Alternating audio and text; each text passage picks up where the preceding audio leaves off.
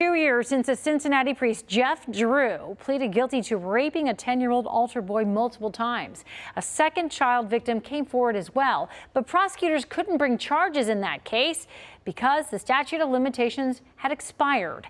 Investigative reporter Paula Christian takes a look at Ohio law 2 years later and if Drew's case has sparked any change.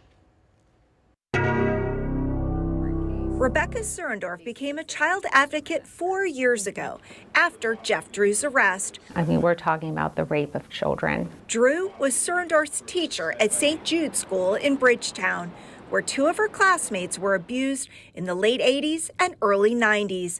Decades later, Drew became pastor of the school where her 4 children attended, St. Ignatius in Green Township, before his arrest in 2019. We were hopeful that this could have been like a sea change moment in our state. Surendorf hoped that Drew's case would change Ohio's laws, reforming its statute of limitations in rape and child sex cases. There's some powerful institutions that may not want to see it changed. But she realized there is stiff resistance at the State House.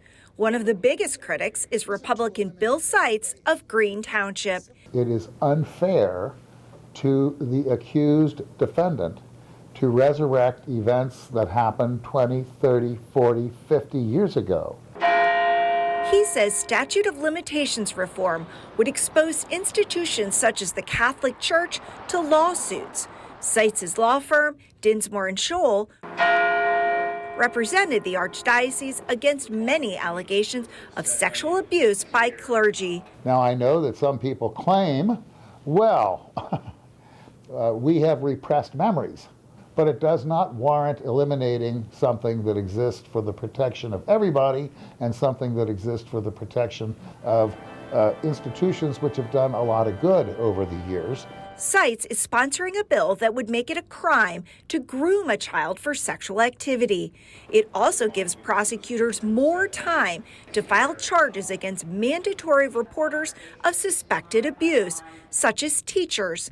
He says his bill, which he expects to pass this spring, is a result of the Drew case. Because the folks were concerned that he was being passed around from parish to parish and up to no good to whichever parish he went. Meanwhile, Democrat Jessica Miranda's bill is seemingly stalled in a State House committee. So you introduced a similar bill last General Assembly, and what happened with that? Not much. Miranda, a representative from Forest Park, is a survivor of rape and child sex abuse. She wants to repeal the statute of limitations in rape cases and extend it for victims of child sex abuse. I respect the hell out of Bill Seitz, but the fact that he is the one that's been stopping this type of reform from happening for so many years is something that we got to talk about. Seitz announced that he will retire from the legislature at the end of this year.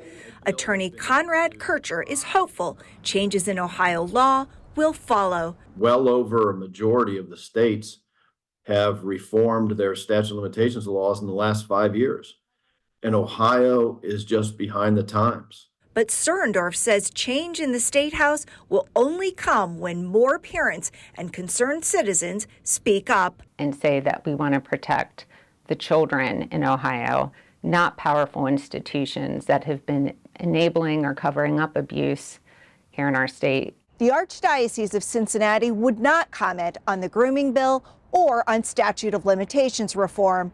We will continue to follow this story. Reporting from downtown, Paula Christian, WCPO 9, I-Team.